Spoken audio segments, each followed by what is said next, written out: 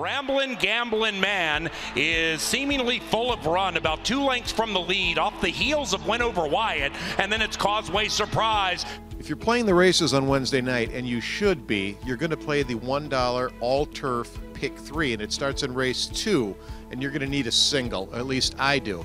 And I'm here with my single, Ramblin' Gamblin' Man. Terrible trip last time out.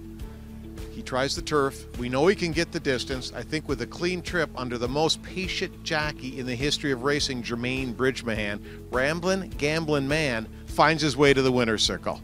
Now I'm with Bruce Reekin, trainer of my single, Ramblin' Gamblin' Man. Let's see what Bruce thinks. I think this horse wins. Your thoughts? Well, he's doing well. He's got a little turf pedigree. He's never been on the grass before. That's always, you just don't know, Jeff. I mean, if he takes to it and does well, I think it'll be really tough to beat. So if you're in search of a single like I am, race 2, number 4, Ramblin' Gamblin' Man, trained by Bruce Reekin, 9-2 on the morning line. That's a separator. There's 2 Joel Burnt horses in there. Everyone bets on Joel Burnt. We're going to get 9-2 to start off that pick 3 on Wednesday.